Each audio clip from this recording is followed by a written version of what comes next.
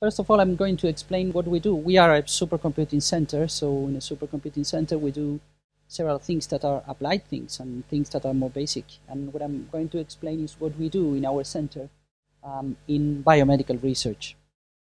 The center is divided in several research departments, these 4 research departments. So there is one very large computer science department in the center, and then 2 other application departments like earth science and life science, and then the applications department, the computer applications in science and engineering case, that is my department. So I'm going to talk about biomechanics, but I do not belong to the life science department. The fact is that what we do in my own department are applications. Applications mean that we work in very close collaboration with researchers in different fields of engineering, physics. What we do is computational physics. But one of the main fields that we work in is biomechanics. This is one of the collaboration lines that we have established. You have to take into account that BSC is the only supercomputing center with more than 60 researchers devoted to HPC-based biomechanical research. In both of the departments, the life science department, that all the researchers, of course, are devoted to this, and in my department, the applications department, we are more or less 15 to 20 devoted to that. Not all full-time, but most of them, yes. So the goal is that we develop applications to be used in computational biomechanics. So, well, in BSC, what we do in the different departments, this is a plot that's coming from the VPH, Virtual Physiological Human, that is a European organization that, as you can guess from its name, it's trying to work in doing computational people, let's say, in a way, Virtual Physiological Human. So in BSC, the life science department is mostly devoted to the lower level, to the molecular level, and maybe a bit over the cell signaling and metabolism. And my department is mostly devoted to organ level. So it is organ level, tissue level, and going a bit lower to cell level. Evidently, each of these levels need communication with the other levels, of course, but what I mean is that we are not simulating the lower part and the upper part. From the lower part and the upper part, we get some contributions from the environment, let's say, and from the organelle level, but we are not simulating that. So as you can see, in my center, there is a small gap. Well, it can be a very large one, but there is a gap between these two colors. But well, this is why you can think that in our center what we do is sort of integration of all the biomechanical research at the simulation level. Why we do this? Well, I will talk mostly now about what we do in my department. This is taken from this paper from 2011. Look, to finish a new drug, it takes more or less 12 to 15 years to be obtained, and depending on the drug can cost billion euros. The idea of a target for doing a drug, for making a drug, can come from academia, clinical research, or commercial sector. It may take several years to get a volume of data where you can decide, okay, let's go ahead with that. So in fact, it is more. You can go back more years. And then once you decide that this target can be the one that we are looking for, then you have to find the suitable molecules with all the properties that you need. So the goal that, well, if you think about all these years, 15 years, 1 billion euros, imagine that the drug is not working and you discover that the drug is not working at the last level. Then what we do is our goal is to provide computational tool in order to try to speed up all the process and to reduce costs and to try to improve the success rate. What is very interesting is that in other industries like oil and gas, aerospace, automotive, this has happened with simulations. This is something that it can be clearly seen. And what we would like to do is more or less the same thing, but now for instance, in pharma industry. But also, well, why could drug can fail? Well, so this is to understand what we can provide to these people, because it is not going to work or it is not going to be safe. Because everything in paper can be well, or in the first stages of experiments can be well, but the fact is that these molecular interactions is not just the problem. You can face different problems when you jump from a species to another species, or when you start to consider all the interactions in a system. So that's why you have to study all these kind of things. You have to study the interaction between the components, the dynamical responses. This is a transient process. And also, of course, at last, coupling with the larger system, you are going to move from in vitro to in vivo. So, well, it's a much larger system. But also, these kind of simulations can be used just for plainly understanding the biological systems, because they are extremely complex. The variability is very large, not just from one species to the other, but also between the individuals of the same species. There is plenty of uncertainty in the physiological models. It is not like simulating the airflow around an aircraft. It's much more complex, and the uncertainty is much larger. Experimental data is really very scarce. It's difficult to obtain. You have plenty of ethical issues to get this data also. And the experiments are really very costly. There is a lot of money that you have to spend to do these kind of experiments. So what we do is something that can be used just to test things, to improve the modeling, and to try to predict the behavior. So the keywords of what we do is we can study with our simulations the drug action, the drug delivery. If you need the drug somewhere specifically in your body, I will show this then. The treatment planning, medical training, also for instance for surgery, also can be used in design from different devices like prostheses, stents, valves, whatever. Study different surgical procedures and treatments. These are the keywords that come to my mind, but could be much more than them. So we are targeting 3 different players: the biomedical research, the pharma industry, and also the medical devices manufacturers. So what is the research program in my department? Well, it's problems are multi-scale and multi-physics, very large. So HPC is a must. All right, there are plenty of problems where HPC is not important. It's not that important, that are of smaller scales. Well, in our case, we are focusing on problems that with such a complexity that you really need HPC. You really need a lot of HPC, so its parallelization is going to be done on to run efficiently in supercomputers, using thousands, of course, right now, but maybe tens of thousands in the future, and used to be hundreds, of course, to simulate complex biomedical problems.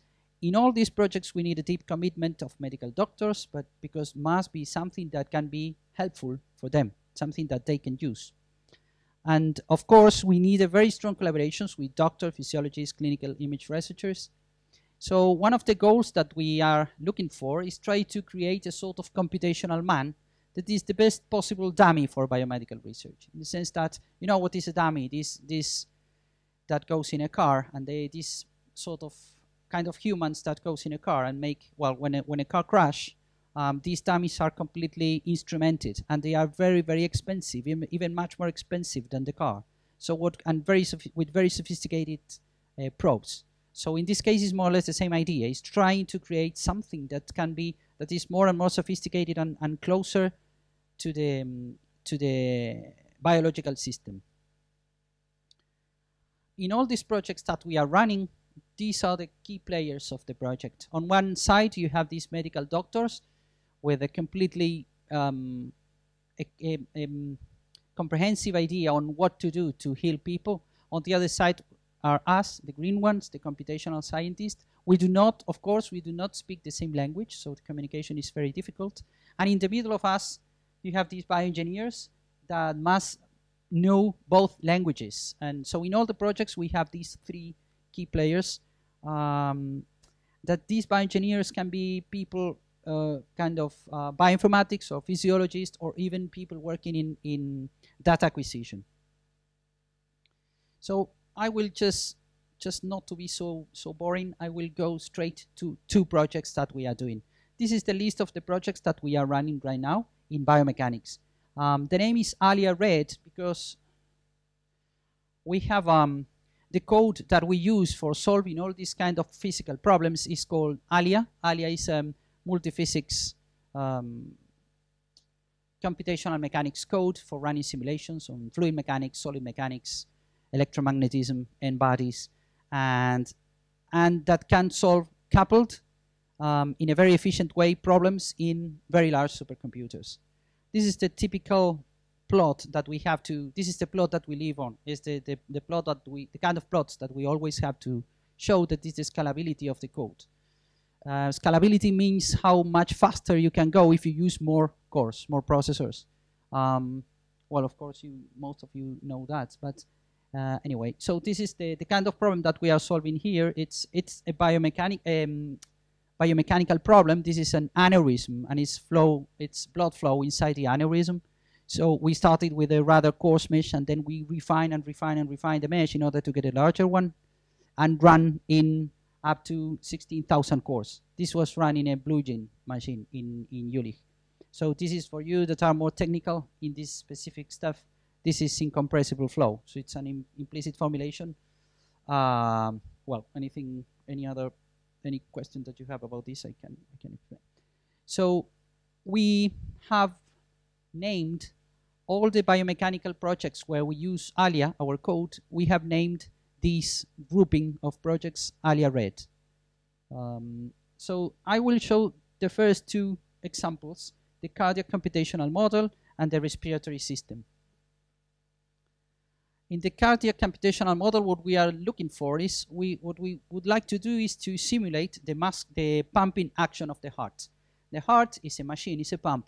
Okay, it's a very sophisticated one, but it is no more than a pump to us, to physicists. So it's a multi-physics problem, it's multi-scale. Geometries are very complex, are not some simplified geometries, are coming from images. It's very expensive computational modeling. Of course, it's HPC based, and the goal is that what we would like to do is to make something as comprehensive as possible. So the goal is to create a computational scenario to test things. Well, in this case, for instance, we have these blue ones are medical doctors, and the other ones are people like us and also bioengineers. So it is a sort of, there are plenty of people working in this project from different places, from Spain, but also from UK, from USA, from Brazil, and they are involved attacking different parts of the problem. And in the middle of it, there is our simulation software. What we would like to do is to, well, consider that at organ level, the heart, it's you have an electrical propagation, you have mechanical deformation, and you have blood flow. And then in green is the coupling between the different problems. And then you have another problem, additional problem, that is data simulation on how are you going to set all the parameters that you need to create a model. So I will focus right now in these 3 problems: the electrical propagation, the mechanical deformation, and the blood flow. And in particular, in the example that I'm going to show right now, there is not going to be any blood flow. It's just you're going to see the heart beating, but this heart beating is going to be the electrical propagation and the mechanical deformation. This is the kind of example that, well, the kind of simulations that we do. This is these are the 2 ventricles. These 2 ventricles are coming from a rabbit, and it is, well, coming from images. They have also the information about the fiber field, the fibers, the muscular fibers in the heart. So the color means the electrical propagation that it is propagating, and then it is driving the contraction of the heart for the heart to pump. So also I left here the mesh, and also you can see with kind of a thicker line the subdivision in the computer. This has this running in Mare Nostrum.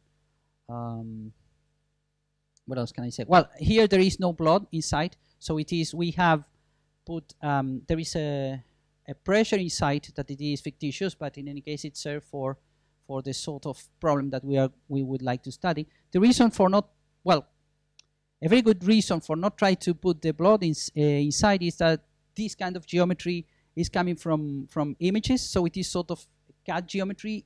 It's CAD. It is only that there is no place for the valves or whatever. There are only the ventricles. But well, we have another geometries with where we can put the blood, so we are working on that right now. This is just a scalability for the electromechanical problem done in Mare Nostrum 3. So this is the, well, up to 8,000 processors. For you to give you an idea, is that more or less the rule of thumb that we use is that depending on the, more or less, if we are using up to around 4,000 cells per core, so it is a typical problem with, can be very large as a 28 billion tetrahedra, it's more or less what we are doing is running 1 second of real-time simulation, 1 second in a few minutes. So it's not real time really, but it is, let's say, human time. So you can run plenty of simulations to try to understand what's going on. Another example is the respiratory system. For the respiratory system, this is the typical geometry that we got. In this case, this project is done with Imperial College and in London and Jackson State University in USA. So this is transitional flow, and we have been, well, we have some hours not only in Mare Nostrum but also through PRAISE in Eugene and Curie, different supercomputers. So the goal here is to study how air is circulating in the respiratory system at different regimes. So this is the typical case that we would like to do this computational dummy, in the sense that we have one geometry, and with this geometry we can vary some aspects of the geometry, have many runs of this geometry, but that can be done offline, and then the results can be explored in order to get some information, and will be more explicit right now. This is the kind of dummy that we are creating. The upper part of the dummy comes from Imperial College London, and the lower part of the upper part comes from image, and the lower part is synthetic, is created, well, with a group that we work with in Jackson State University, and then we do something to join smoothly these two geometries. So the goal, you see around the face you have this sort of box, so you use this box to put the boundary conditions in it. This is just a detail of the mesh. It's a very, this is a coarse mesh, and then we refine the mesh. And the problem that I'm going to show you is in for around 300 million tetrahedra. This is just a detail of the mesh, and this is just a section. Here you can see this is it's very complex. The internal part of the nose and the respiratory system is really very, very complex. This is a cut, this is the nose, and this is the entrance. This is how the air is getting in. This example of this simulation, and this is only a cut of this part behind the nose. This simulation is done in what they call, this is a fast sniff, because they want to, these people want to have these simulations at different regimes, kind of normal breathing, and then sort of a sharp breath. And with, I will tell you then why they want this kind of all these different regimes. So what we do is this, what we have implemented also is this massive particle tracking. So the scenario is that you run these simulations at runtime. You include in the simulation Lagrangian particles, as if they are particles coming. These particles are there to track the trajectories inside the respiratory system. So it can be up to several million of Lagrangian particles that are integrated on the fly while you run. It is not post-process, it's on the fly. When you run, you integrate the trajectories, and this gives you a very good accuracy. So the goal is to have different runs of different gender, age, physical condition. For instance, people that can have some obstructive illness. So you have several runs that are run offline with all these particles, and then you analyze this. In order to analyze this, we create a database to analyze the results. And so the goal is, how could we identify and track these particles? Well, this is just a picture of a part of the problem. So it is taken with a certain perspective. So this is kind of the entry, the nose, and all the particles are getting in, and well, they are tracked all along the respiratory system. So the goal for that is that, imagine that you would like to see how a drug is delivered inside your respiratory system. So with that, you can identify some particles. For instance, this here. Here you can see all these blue particles are at a certain initial time step, then go back and stay there. So with that, you can identify, you can design an inhaler or improve the design of an inhaler. You can also track the sizes of the particle. You can identify by sizes the particle and see where they go, at what time are delivered to a given region. This could be interesting for asthma, for EPOC, or for any cancer or any kind of illness that you have in the respiratory system. Well, this is another example of that.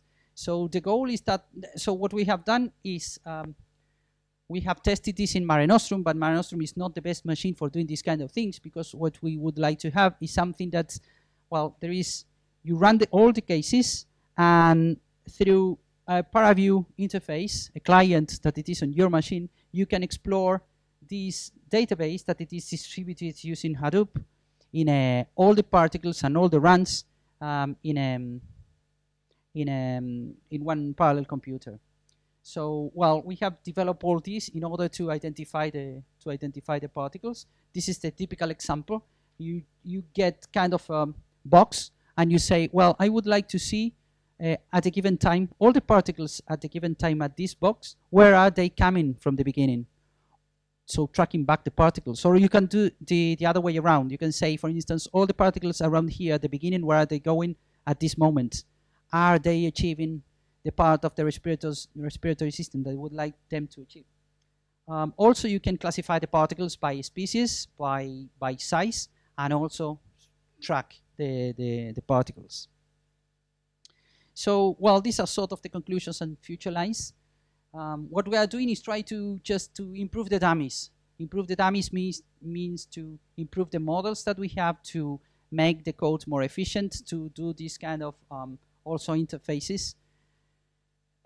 Something that we must do is you would like to run these simulations for people with some specific condition. So what we have to do is, for instance, to remap the meshes without just by deforming them, but not that much, preserving, for instance, boundary layers. You have to do this kind of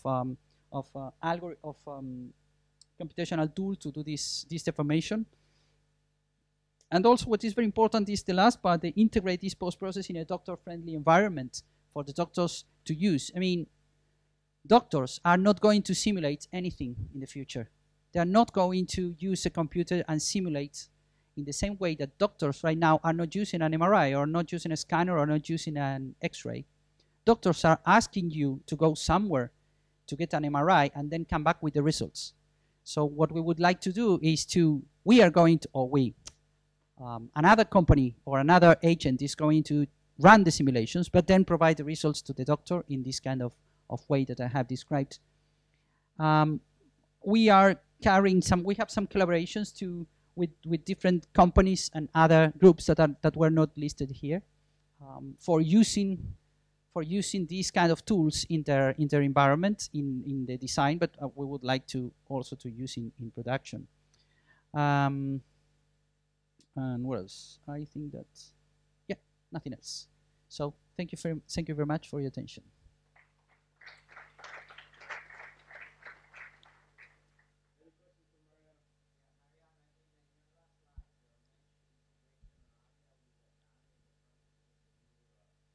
Yes. Yes.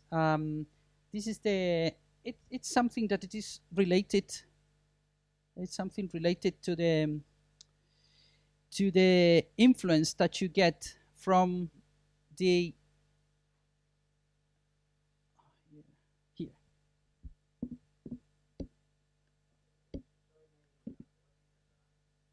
Okay.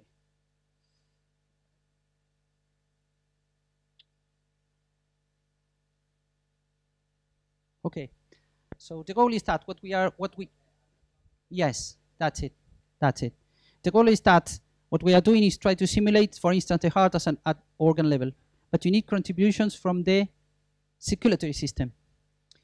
And these people in Brazil are creating this wonderful arterial network. So it's a 1D model, but with all this information from the arteries.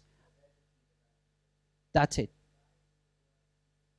They are in it's in LNCC, Laboratorio Nacional de Cálculo Científico. They are in Petrópolis, near Rio. Yes, near Rio. So this is a very interesting interaction that can be set, because this model, as an input, they want to have flow rate, and then they give you back the resistance, the impedance of the system. So it's sort of, you can do sort of iterative process in order to get the right problem.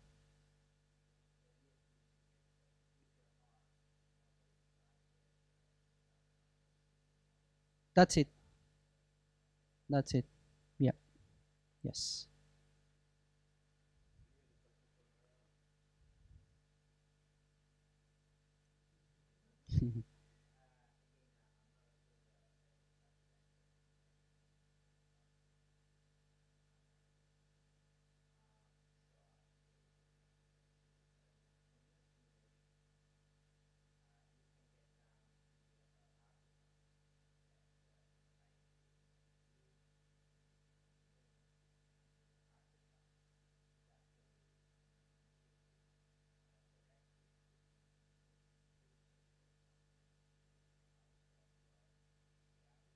No, it could be because in fact what we need for all these kind of things is our input is a CAD file, but our output can be a CAD file too.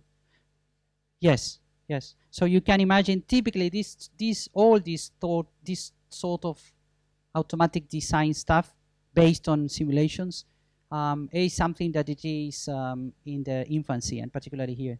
But the ultimate goal is going to be, can be this, that you can say, all right, I need, don't know, a prosthesis for this person.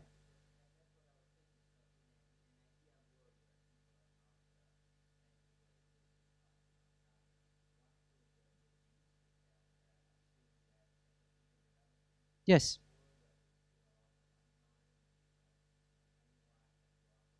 Yes. Hmm. Yes. Mm-hmm.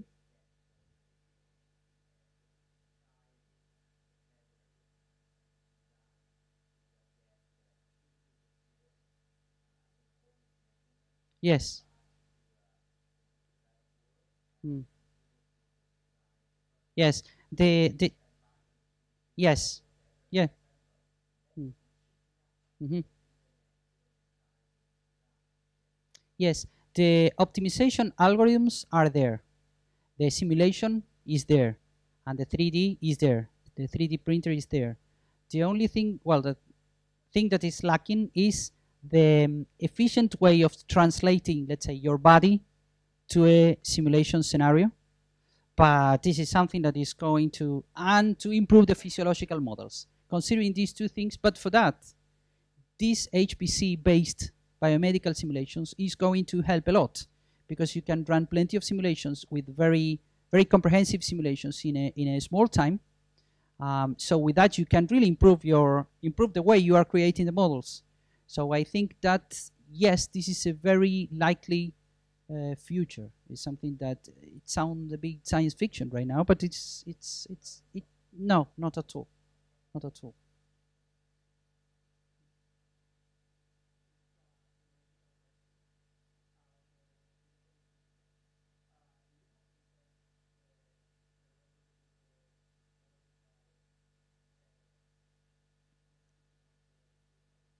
Yes, in this case, not histological, but in this case, physical measurements. Because what we are doing is you impose a given pressure somewhere, and then you try to measure the speed or the flow rate.